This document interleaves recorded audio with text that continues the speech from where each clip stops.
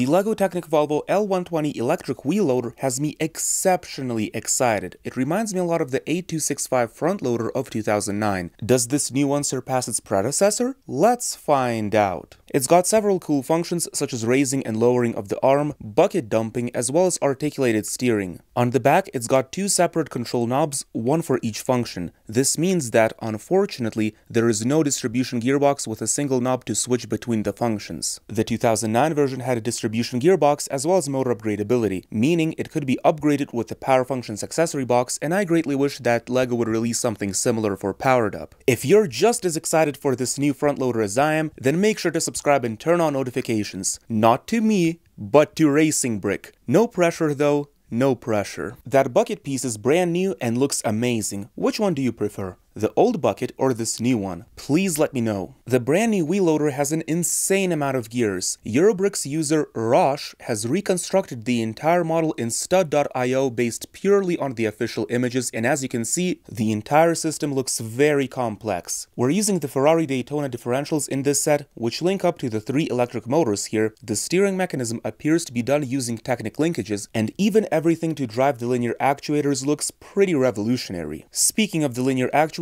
I wish that the normal-sized actuators were used here instead of the tiny ones. The tiny ones can barely handle any pressure and slip exceptionally easily. The larger actuators definitely would have been better here. The set looks absolutely incredible on the Volvo FMX truck. They just go perfectly together. I honestly can't say for sure which set is better, the 2009 or the 2025 version. The new one has that awesome new bucket as well as an insanely complex arrangement of gears, while the old one has better linear actuators. The old one also has a distribution gearbox, which is another advantage. Given that the old one retailed for $80, which is $120 adjusted for inflation, and the new one also retails for $120, meaning they're the exact same price, so far I am personally leaning more toward the old 2009 front loader due to containing a distribution gearbox as well as larger actuators. Perhaps when I actually build this set, I will change my opinion and consider the new one to be superior, as I have to build it to truly understand the mechanisms inside. Speaking of building it, I will build and review it, and I will release my review early, well before it's released on June 1st. So stay tuned for both mine as well as Racing Brick's reviews of this set. This is your Unbrick Me here, and I'll see you in the next one.